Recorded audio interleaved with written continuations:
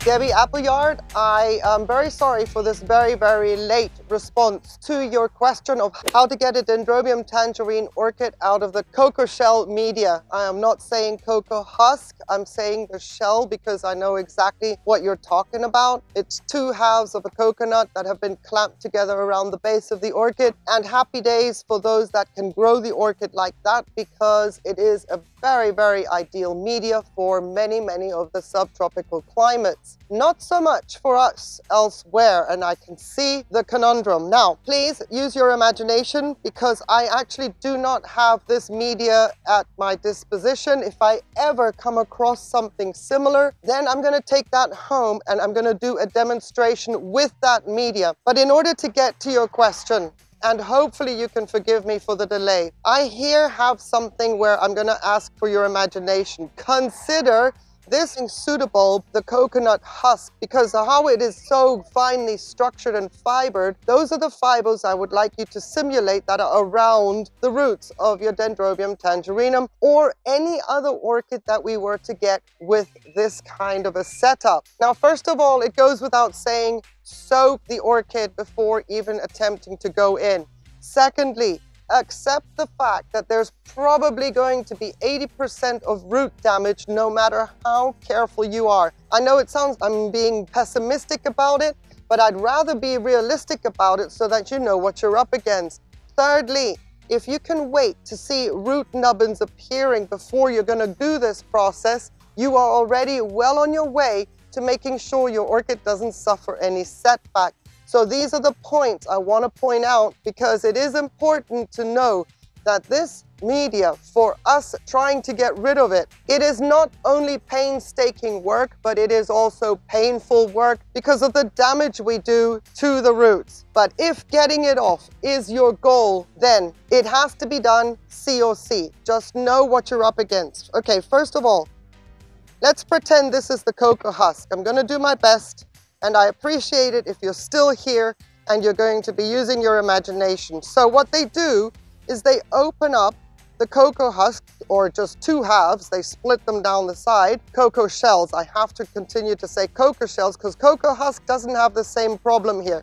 They take two halves of the coconut shell and then they stuff the orchid into the middle, close it up, put it into a net pot or any other pot, or they might just wire it and then they hang it in a tree, which works perfectly for those environments. And if I was growing there and had the luxury of growing there, that is exactly what I would do. But again, that's not for us in our climates. Clearly not in yours either. So when you have soaked it, it has to be drenching wet. And then you will see fibers like this on the outside. That's a very hard shell. Peel it off. And all you're doing is peeling it off. I was thinking of doing this with an onion, but it just didn't make sense because the onion isn't fibrous and it comes off way too cleanly. This declining pseudobulb is doing exactly what that cocoa shell would do. You're taking off the outer layers and then you expose the fibrous layers underneath. And possibly you are already seeing roots growing through this entire network of fiber. And this is where the problem is going to start. You've probably already caused damage to some roots. Stay brave, stay the course, know that you're going to continue to damage roots, but know that you're doing what is best for the orchid in your environment. The way to go around seeing roots, let's say, in and amongst the fibrous cocoa fiber here, is to pull the strands off the root and free the root as best as possible. Okay, so literally it's like one area at a time, and you will get braver as you do this if you haven't already done so, because this video is way overdue. You will get braver as you do this because you will see gaps, and then by the time you get the gaps, you remove those where there are no roots and you will unearth, literally unearth, more roots. But this is the concept. It is literally peeling back the fiber one by one, trying to get at the roots without damaging them. And that is why soaking is so important, because it actually allows you to pull off gently. Even though the layman will be damaged, there will be secondary effects, etc., but at least you've gotten to a point after peeling off this outer shell, just like with this pseudobulb, to get in and then strip every single root from the individual fiber.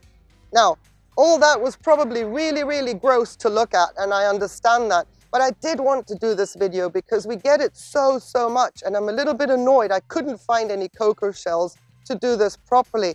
So I'm going to cut it off here just because it's probably one of the grossest things that you've just watched.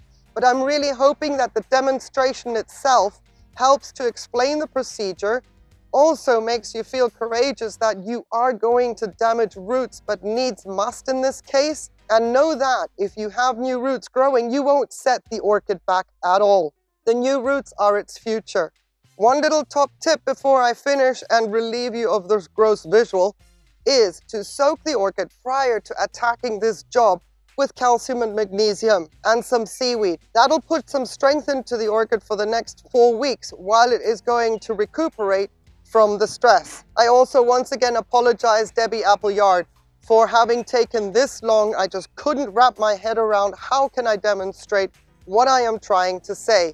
And even though this was probably gross to watch, I hope that it was helpful. Thank you so much for your question, and thank you for watching. I appreciate it very much. Have yourself a beautiful day. On that one condition though, please, that you stay safe. Take care. Bye.